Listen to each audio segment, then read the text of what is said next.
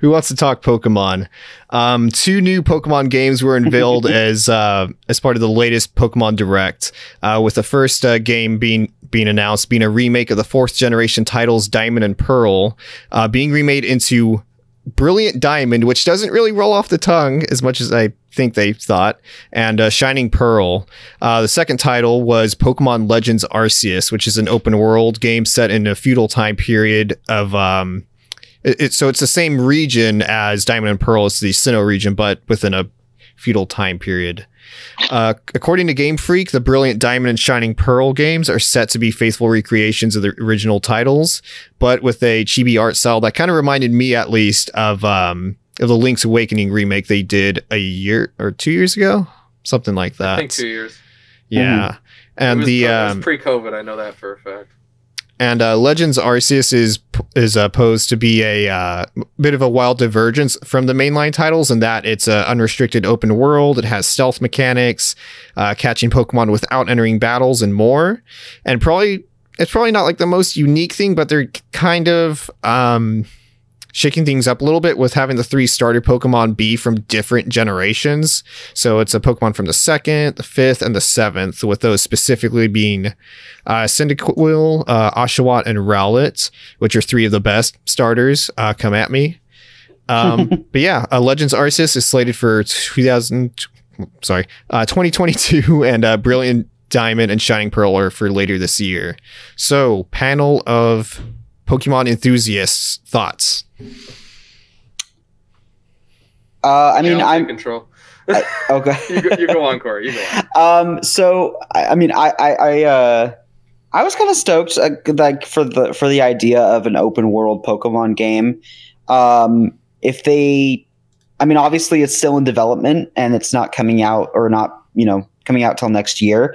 And with open world games, sometimes they can start off kind of rocky and then end up being really good. So if that's the case with this one, then I really, really hope that they not only restrict it to one region, but open up the entire world of Pokemon to explore. And then with the remakes, like, I understand people being all like bent out of shape because of the graphics or whatever, but there hasn't been. Let me finish. Right now, like, no, I understand, but their reasons are not legitimate. Because it is a game that has always been and always will be geared towards children. And if you don't like it, then tough noodles. I think, it's even more specific than that. 10-year-old children, practically babies. Yes. I think even aside from that, it's that this franchise has been the exact same thing for fucking over 20 years, and expecting it to make some wild change from quality, like even based on the hardware, whatever. It is what it is. This is 20 years of precedence, and it's not going to break away from that. People that like it already know what it is. The one thing that I'll also point out is that people are seemingly forgetting that the original Diamond and Pearl had a chibi art style, but in the 12-bit, was it 8-bit? On the DS? 8-bit. And 16-bit is Super Nintendo, so I don't know what the DS was, but it was more like when you looked at the Diamond and Pearl running on the DS, when you weren't in battles, everybody looked chibi anyway. When you go into battles, they have full character models. So they're basically just doing what they did in the original Diamond and Pearl. Well, let's go into that, because like one favorite thing, I guess let's call it rhetoric. One favorite bit of rhetoric is, but they always had these great animations on the 2D sprites, and now the animations with the 3D stuff doesn't look as good. I'm just like, have you actually gone back and looked at how these things are animated? Because they're like weird stop half frame like tweens almost. Well, and they're not. Some of them look fine. I'm not saying that they don't. Like, some of them look weird for the time even. Some of them look better than others. But like, I don't know. Like, people seem to just forget like what it was like to see. As I think my boyfriend brought up a really good one. Like one Pokemon where it was like a snake Pokemon. I don't remember which one. Where like just the head and the tail would kind of wiggle and animate, but nothing else would, and it was really jarring to look at. and like even at the time for him it was jarring. So like, or like what I watched a clip recently that was like everyone going, man, this game sucks. I'm gonna go play the old one, and it's literally a 54-second long clip of like 2 attacks in a battle that feels like it's 5 hours. It's just so surprising to me, given that, like as you said, Blaine, like this is predominantly a kids game. It's designed for kids, and it doesn't mean like only exclusively kids can play it. But given that, you would figure that the fan base wouldn't be so fucking toxic. It's like every time a new game comes out, like it happened especially with Sword and Shield. Everyone's just so fucking toxic. Don't know what they want. They don't know what they want. They don't, because like literally the problem is that, and they'll never admit this, the problem is this new game is not giving me nostalgic feels. I hate it. Yeah. You know, it's just the stupidest crap. And I just enjoy games. Just enjoy games, guys. Just play games and build a bridge and get over Dominic. it. Oh no! He has digivolved to a new form. Oh no! We just lost camera. Okay, good. I was afraid that like your computer soft shut off or something for a second. That very soft. Oh no! It's all good. What did I say? It Really? did say internal heat too high. Let it. Yeah, that scared me. But I guess it meant the camera. Yeah. Really quick on the whole Pokemon thing and people being like pissed. People have been asking to go back to Diamond and Pearl / the Sinnoh region forever. And when the Pokemon company goes, look, guys, we're giving you 2 goddamn games in the Sinnoh region. Aren't you happy? And the internet looks at the camera and collectively goes, no. What the fuck were you asking for? Yeah. Like, what When the Sword shit and were you Shield asking came out, for then? it was literally... And not, I mean, you're right about what you're saying, but even to like simplify it, like when Sword and Shield came out, one of the biggest complaints, partially based on a hacked preview build made to look shittier than it was I just love bringing that up every single time this conversation comes up because it's so fucking stupid. Don't forget the tree, Blaine. Don't forget the tree. I don't forget about the tree. Like, when Sword and Shield came out, other than that, one of the biggest complaints was like, oh, why can't it, like, you know, why can't it go back? Why can't it be more like how I remember it and stuff like that? I don't like these changes, or the changes that are good are like not good enough, blah, blah, blah. Now they're like, okay, here's a game that is like an open world Pokemon game that people have been asking for literally, I think, since we were all like teenagers. Yeah. And they're also making a straight remake of like a one-for-one remake. Which the is not even like remakes are 1-for-1 remakes. Like they went on saying that. Like, which like some people are asking for, but also like let's keep in mind too, like Diamond and Pearl are not exactly the most popular fucking Pokemon thing. Like, which is a depressing thing. But this is probably going to be a non-issue with the remake, but I remember my biggest issue with the original Diamond and Pearl, and maybe Platinum fixed it, but even if you increase the text size in the options, the game just ran so freaking slow. Like battles took 10 times as long than they needed to. So that's probably why I have not pent up like aggression towards that generation, but I have a bit of a sour taste in my mouth. But I would assume that's going to be fixed. It's a rough generation. I mean, I never played Black and White 1 and 2, but I've heard those games are just kind of they're okay. Diamond and Pearl every Pokemon has its diehard fans, and every Pokemon is literally made for like to be someone's first Pokemon. So, you know, I get it. But like I've always heard things like, you know, but another thing I want to bring up though, while we're talking about this as far as remakes, is my boyfriend actually brought this up recently again. Do people realize how many fucking remakes we've gotten in this franchise compared to other franchises? How many franchises have given you like, because we've gotten at least 2 remakes of the original games, maybe 3. I just don't know off the top of my head. I think it's 2. Because we've got Let's Go, which is a remake of the original games, but we also have Fire Red and Leaf Green. Yeah, I was just about to say. You have, the Heart Gold, Soul Silver remakes. Now we have the Diamond and Pearl remakes. You had the Hoenn remakes. Best gen. You literally have all of these different remakes, and you have all these different remakes, and I mean, like, we're still complaining, like, can we get a remake of something, like, because let's talk about Final Fantasy, like, that series. You want to talk about crying over not having remakes? We have been begging for a remake of like 5, more so 6, for a decade. because John is starving. He needs it. We need Final Fantasy VI in the Octopath engine, but I digress. We just got what is essentially a pseudo sequel to Octopath and Final Fantasy Tactics at the same time, so that's good. But I still have yet to try that demo. I need to download it. Me neither. If you like an isometric tactics game, you'll most likely enjoy it. Okay, I did enjoy Octopath Traveler through and through. I loved that game. Do you like Final Fantasy Tactics or Tactics? I've never played Final Fantasy Tactics. Then I don't know if you're gonna like this. It's okay. It's a different kind of feel. I was a little on the fence about it when I saw the video, so we'll see. Yeah. To shift the conversation a little bit, what's everyone thinking about Legends Arceus? Cool. The people who just keep talking about how rough it looks. This is a year out. Someone pointed out in the SCGC, I think it was Beta. Beta pointed out we never see a Pokemon game a year out. They're always a couple months.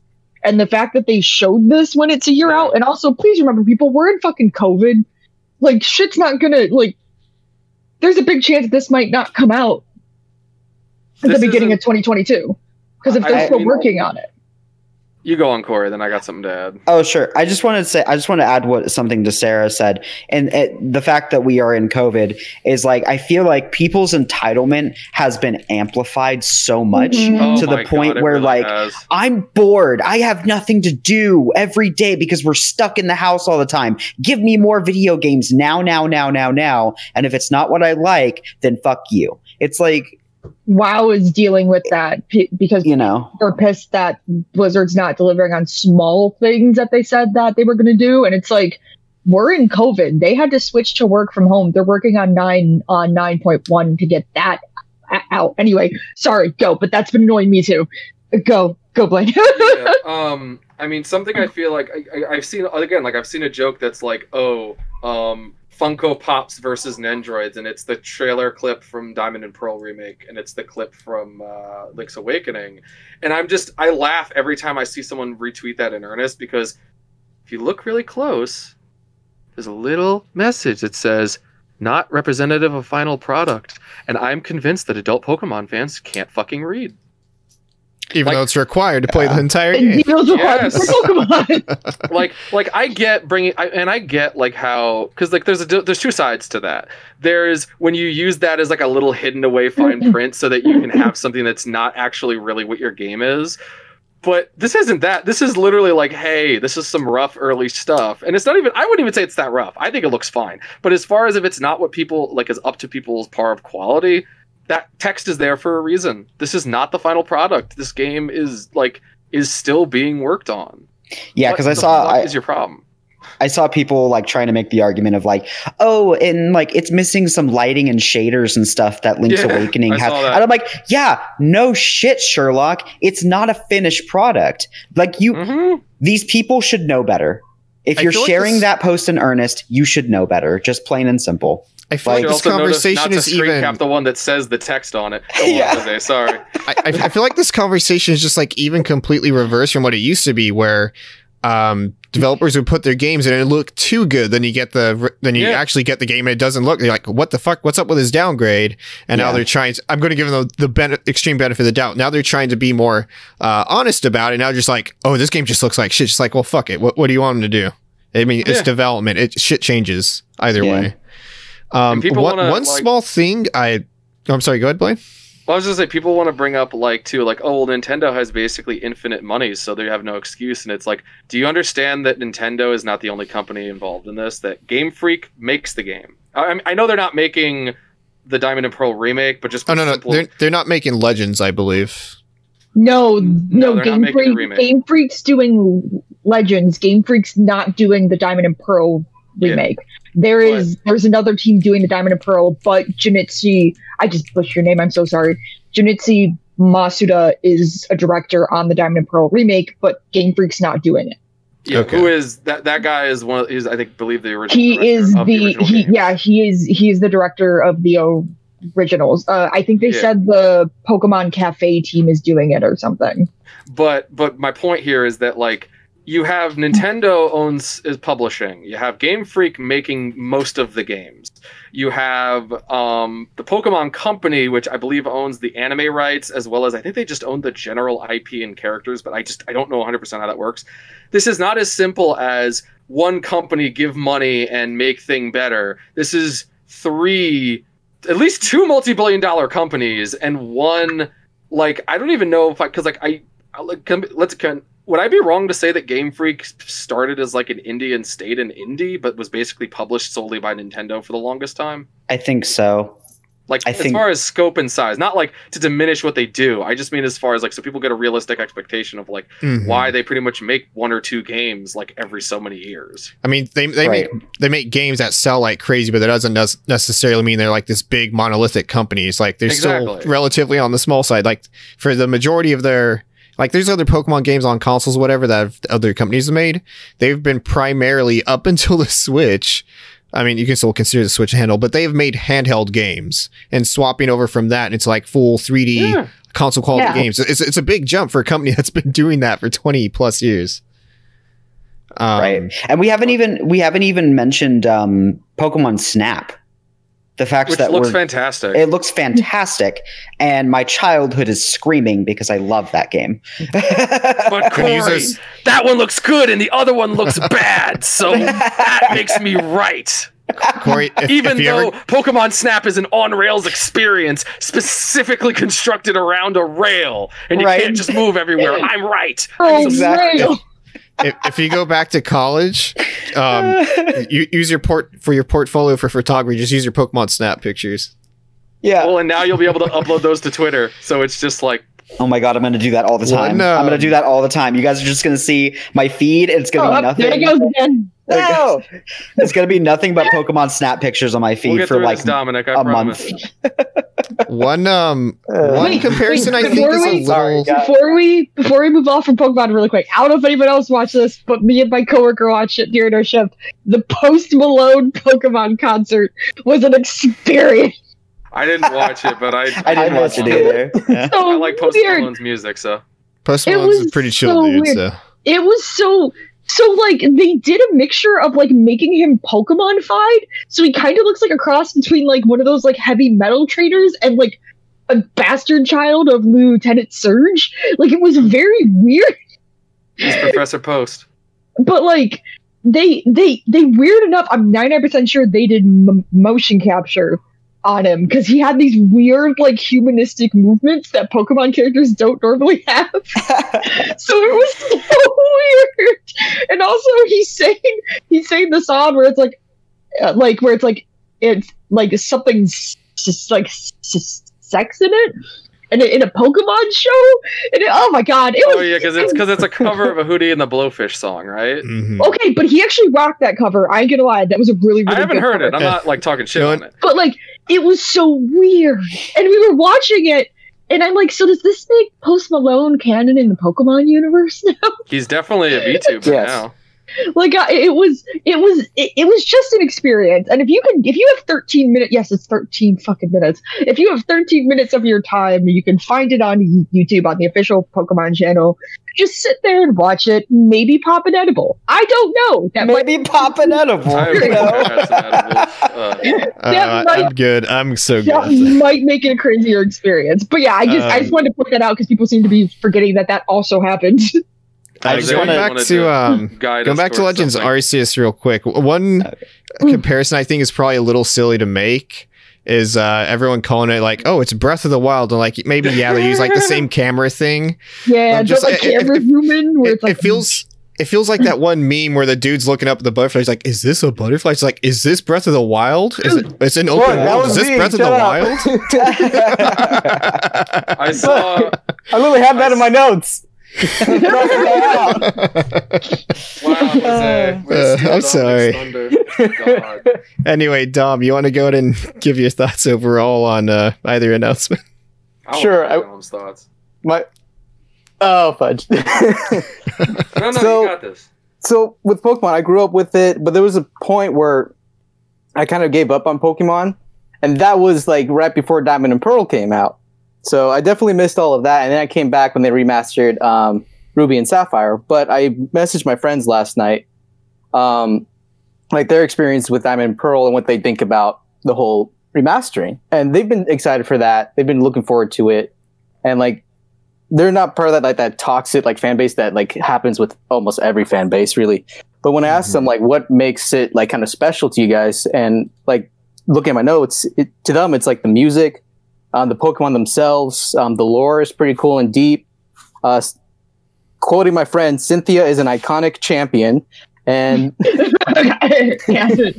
and I quote, Damn it, Jose, I just saw. I was like looking over at the screen too, and I was like, why is Corey on the house on there? And then I just fucking realized this whole time. Not the whole time. I've been like I've been periodically putting it in and off, like little glitch effects. Son of a bitch. wait, what? I hate you. For audio listeners, for audio listeners, I've been intermittently replacing Corey's camera feed with image of Corey in the house.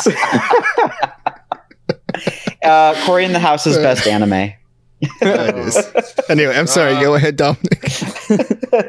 But basically, for my friends, it was one of those things. Once they kind of saw how the remaster was, it brought those like feelings back of when they first played it, and they're super excited to get those. I mean, they were more fans of the Platinum that came out, but basically, all I'm saying is like those like that nostalgia feeling, which Nintendo is really digging at for money, but it's there for them, and like I really appreciate that for at least my friends, and I'm gonna get Diamond or Pearl just to get that experience that I've definitely missed out on. Yeah, that's something I'm Nice. looking forward to. Is like I was Same. never especially a big fan of Diamond and Pearl, but I am interested to use this with quality of life improvements that I can like actually be like, okay, well let's see what I missed maybe from not ever beating it. Because I even bought it years later and I still never beat it.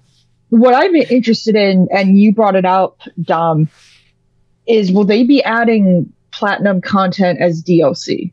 That's I would something imagine it being there by hope so. default because like the Ruby and Sapphire remakes, they had basically all the content plus some more from Emerald. So I would imagine But like, I feel like they would have also teased. Is it Giratina? Was it Giratina Giratina, yeah. in Platinum? I feel like they would have teased that, but there was like nothing relating to Platinum in the whole thing. I was So- curious if Booker was going to be in it because I remember him only being in Platinum. Yeah, so that's You my. made me think of BioShock, and I'm disappointed. Because like my thing is, Yourself. here's the thing: if they make Platinum content DLC and they charge like $14.99 for it, because Platinum added a lot more than people think it did. Mhm. I don't know. I would pay that, but at the same time, I'm hoping that it does what all the other remakes have done and just adds Platinum in, and they're not like showing it yet to kind of like surprise people closer to launch and be like, "Oh, hey, both Diamond and Pearl have the Platinum content in it." If the remakes were $40 like I originally thought they would be, I would probably agree with you. No, but considering they're 60 and we don't yet know like how much is involved in it, I don't know if I'd be okay with them charging extra for the Platinum stuff. No, yeah, and I totally get why that's sketchy for some people. I'm just curious if they would do that, because if they're saying that these are like one-to-one remakes, they're just saying they're one-to-one remakes of Diamond and Pearl. That makes me wonder if they're not touching Platinum content when like Yeah. Platinum adds one of the Also curious coolest about- areas in Pokemon ever, which was the like weird in between universes thing, to where you're like where you're like walking on the walls and like doing all that crazy stuff, which was so cool. And I'm just like, so are they only doing Diamond and Pearl, or they're not saying that they're adding Platinum in it yet? Mhm. Unless they're saving that for like maybe like one of the last trailers or like gameplay footage or like a next Pokemon Direct or something. Oh, when does the game officially come out? Later end this of- year. Yeah, late 2021. Okay, so there could be a chance for Platinum like to be snuck in there some way. I mean, even if they didn't necessarily show it in the trailers, like my assumption is that it's going to be in there, just based off the precedent from the Omega Ruby Alpha Sapphire. Yeah.